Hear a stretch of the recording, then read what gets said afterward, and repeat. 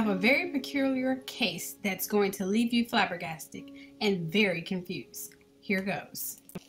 Okay, Nicholas Patrick Barclay was born on December 31st, 1980 to Beverly Dollar Hyde, who was the youngest in his family, with an older sister named Carrie and an older brother named Jason. The family resided in San Antonio, Texas, where Nicholas was known for being troubled. Now, for the most part, 13-year-olds are normally hot-headed, as we all were at that age. But even with that in consideration, Nicholas wasn't exactly considered a good kid. But it depended on your version of a typical American bad kid to be. He was occasionally physically violent or verbally abusive toward his mother, and police had been called to the house to calm him down a number of times. He often skipped school and was usually in trouble whenever he actually went to school.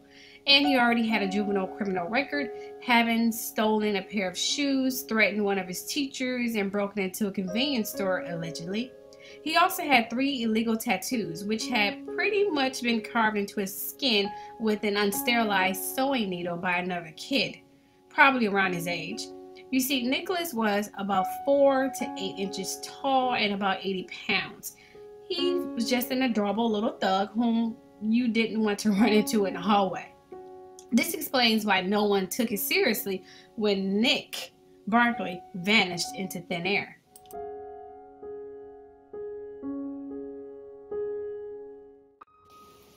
On June 13, 1994, Nicholas' mother gave him $5 to go and play basketball with some friends down at the park a mile or 2 away from their home. He later called to ask his mother to pick him up, but Beverly worked late at night and slept during the day. It was his older brother Jason who picked up the phone, and he refused to wake her, telling Nicholas he needed to walk. It was the last time they heard from him. Now, this wasn't the first time that Nicholas had disappeared. He ran away from home a number of times, but always came back within a day. He also had a court hearing scheduled for June 14th, the day after his disappearance, in which it would be decided whether he would stay with his family or be sent to group home for juvenile criminals, which he was opposed to do. Because of this, the police were slow to respond. When the cops finally got the investigation in gear, there was an assumption that with just $5, he could have gotten very far on his own. Spotting him during the search should have been fairly easy, as he had been carrying a pink backpack and wearing purple pants when he was last seen. And as far as they found, hadn't packed any other clothing when he left. But within a few days of searching, it was easy to tell that Nick Barclay was gone and wasn't nearby. Beverly Dollar Hyde believed that her son may have taken a ride from a stranger.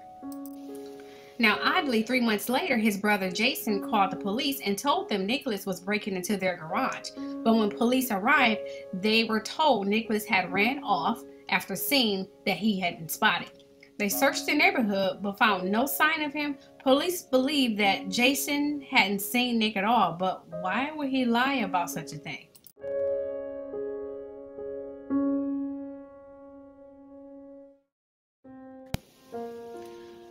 Police in San Antonio received a call from a man working in a youth shelter in Leonora, Spain in October of 1997. He had news that was both wonderful and horrifying.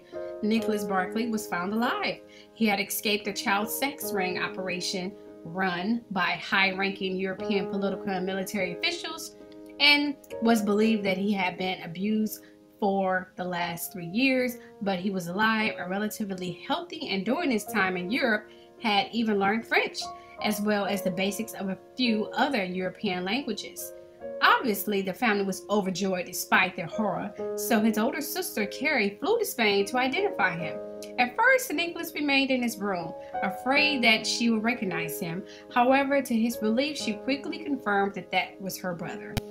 They then sat together and looked through dozens of family photos. Since Carrie had been told he had forgotten almost everything, she would ask him, "Remember, this was the house we lived in before we went missing. Remember, this is when you were playing with Scotty." Gradually, his memory seemed to be returning, and he soon wanted to know if Grandpa was still an asshole. Despite remembering, Nicholas was very quiet. This hadn't come as a surprise to anyone, given the torture and abuse he had been through in the last few years. Before Nicholas could be sent home, they needed definite proof that he was who he said he was. It was arranged for family photographs that he had never seen before, but taken of people he knew to be sent for him to identify. Now, having only made one mistake, he was sent then home to his family, and they was overjoyed, of course, to have him back. There was, however, one problem.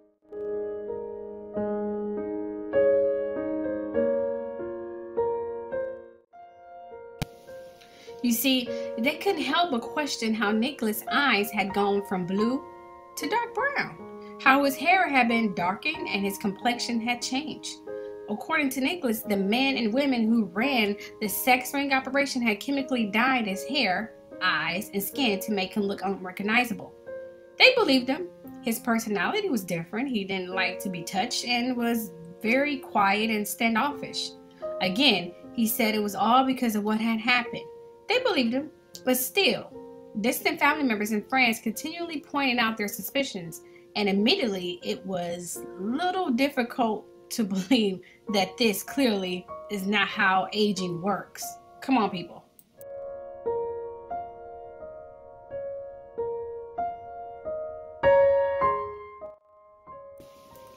Later, a private investigator used Adobe Photoshop and pictures of 13-year-old Nicholas and then compared their ears. Apparently, ears are like fingerprints, and an investigator found that they didn't have the same ears. I mean, they didn't have the same anything, but whatever. They got to the right conclusion eventually. After a long struggle and numerous disputes from Nicholas, the family, and everyone else who believed his story, a court-ordered fingerprints and DNA tests to be taken. The result? This was not Nicholas Barclay, but 23-year-old French-born Frederic Borden, who claimed to have been raised without any love or affection and has taken on the identities of missing people throughout most of his life, and may have had about 500 identities up until now. Nicholas was the first of 3 missing children whose identity would have been taken over by Borden. During his time as Nicholas, Borden had spread the story of lies about the sex ring, just gathering much media attention as he could to make Nicholas more real and to make people love him, and even more to know what had happened. Despite being told that he was an imposter, the family actually tried to keep Borden in their family, which understandably baffled investigators. Were they crazy, completely convinced that this was Nicholas, or was it something else altogether? And what the hell happened to Nicholas? Actually, Borden himself has a theory on the matter, and it's not a pretty one.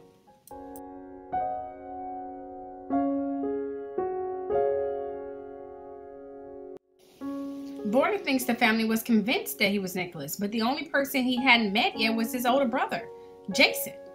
Borden then stated, when he came to see me, he didn't look at me like Nicholas, he didn't pretend to look at me like Nicholas, and he said, "Good luck to me," and he left. Then, of course, the investigators noted that their view on the family went from being grieving to suspicious. There was no reason knowingly to keep a stranger in their house unless they had something to hide.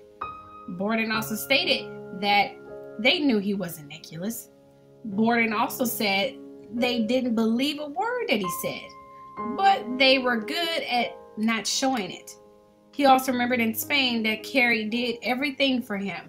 When he didn't know something, she told him, such as saying that the house we used to live in, that's my daughter, your niece. Do you remember that? Remember that? Or whatever. Over and over again. He also stated that it was like she wanted to put it in his head so he would not forget. You see, she couldn't say that it wasn't her brother. He also said that she knew that he wasn't her brother. She didn't believe for a second that he was her brother, but she decided that he was going to be her brother. Why? I don't know. Now, at this point, investigators then continue to study the family. They also took note of the phone call Jason had placed to police in September of 1994. You remember that one? According to investigators, this type of thing is not uncommon in murder cases. It's the kind of call made to convince people that someone is alive, in most cases to cover up something. Borden also stated that he believes they killed him or covered it up. Probably know the person who did do it. and just for some reason choose to ignore it or whatever the case may be.